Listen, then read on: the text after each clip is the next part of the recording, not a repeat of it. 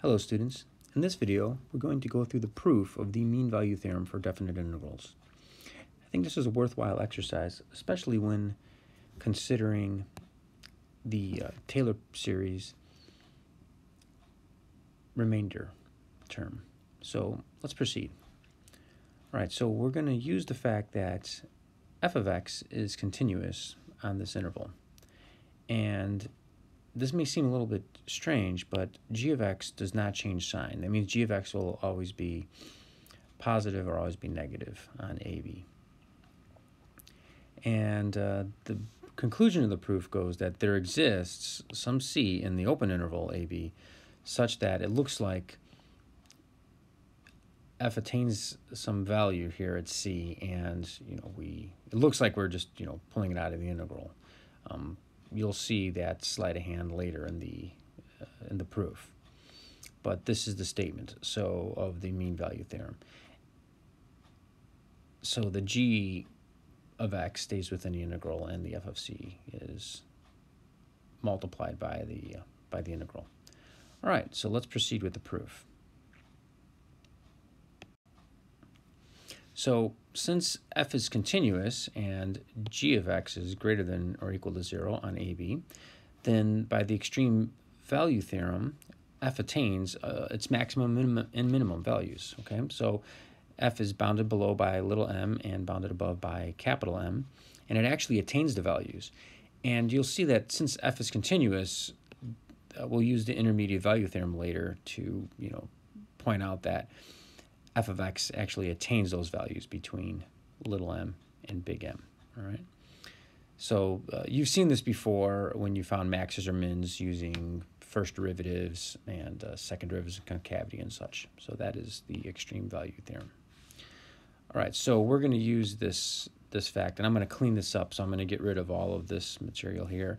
I'm going to clean this up and just focus on this term now.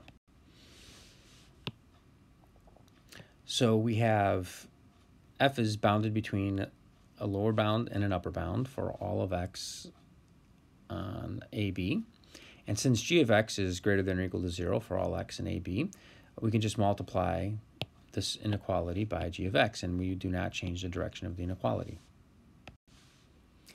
Property of definite integrals now, we just integrate each side of the inequality, and then we factor out the constant m, little m, and the constant capital M. And now we have something that looks like closer to what we're trying to prove here. All right, now we have to consider the case, what happens if this integral is equal to 0? Okay, so we just multiplied everything in this inequality by 0. Well, if the integral happens to be equal to 0, then you have that this integral with this product in here is bounded by 0 on each side, so that just means that it's equal to 0. But keep in mind that g of x is greater than or equal to 0. Now, if g of x happens to be equal to 0, then there's nothing to prove here. Okay, this whole thing is just equal to 0, and that's just a trivial case. But if g of x is greater than 0, then the only way that this integral here is going to actually equal to 0 is if there's some place where f actually attains 0. Now think about that. If g is greater than 0 and this integral happens to equal to 0, if f happened to be greater than 0, then you'd be multiplying a positive term times a positive term. There's absolutely no way that this integral could be 0 if you have both of these positive. You'd be accumulating area, right? And likewise, if g was positive and f was negative, then you'd be accumulating a lot of area in the negative direction. You never attain 0. So that means there has to be some place where f attains 0. And so, boom, you just pick that point C where f attains 0, and then you pull it out of the integral, and you're done. Now, let's go and suppose that g of x is, the integral of g of x over this interval is greater than 0.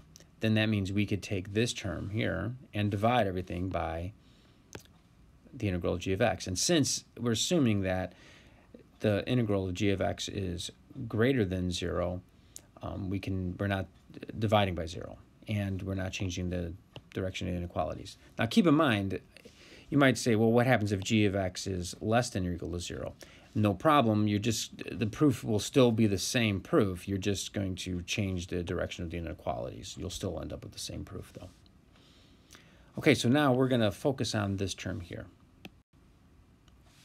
So f is continuous on AB. So by the intermediate value theorem that I mentioned before at the beginning of this video, there's a c in the interval a to b, so that f of c actually attains that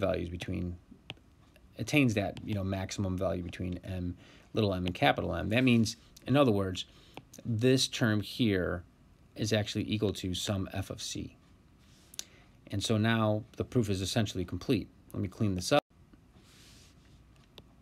So we have this inequality, and by the intermediate value theorem, f of c is equal to this thing in the middle, this quotient in the middle. And so now we're just going to do a little bit of algebra, and we're going to multiply this term over on this side, and we get the result that we're looking for. This integral of this product, f times g, is equal to f of c times the integral of g of x from a to b. And so this is the mean value over this interval that we are factoring out of the integral. And that is the mean value theorem for definite integrals. All right, good luck.